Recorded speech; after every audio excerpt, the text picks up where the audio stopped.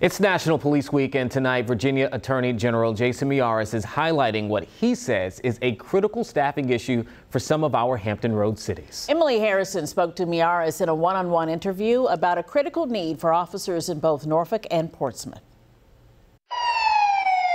Vacancy rates are really pushing both Norfolk and Portsmouth police departments, I think, to the breaking point. According to Attorney General Jason Miyares, Norfolk and Portsmouth's police departments have the worst police vacancies in the entire state. Spokespeople in both police departments confirm they are searching for more police officers. Norfolk is short 200 and Portsmouth is down about 100. It's an incredibly noble profession. It's one of the noblest professions you could ever imagine. Miyares says the lack of police officers is a statewide problem and one that has several reasons behind it. He says one of those reasons are the city's Commonwealth's attorneys and how they prosecute in the courtroom. A lot of officers get frustrated when they're in localities where they feel the local prosecutors don't take their job seriously and treat their jobs more as a social worker than actually being a prosecutor. 13 News Now reached out to both Norfolk's and Portsmouth's Commonwealth's attorneys about that comment. Ramin Fadahi, Norfolk's Commonwealth attorney, disagreed with Miyares. There has been a staffing shortage nationally for police officers. Red jurisdictions, blue jurisdictions. Talk about it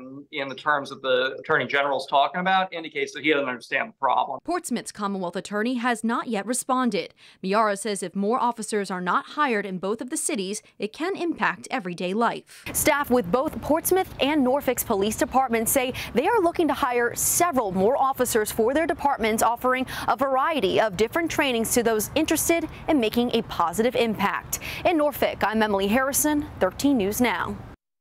Miyares also pointed to Governor Glenn Youngkin's Operation Bold Blue Line, which aims to hire more police officers in Hampton Roads and across the state.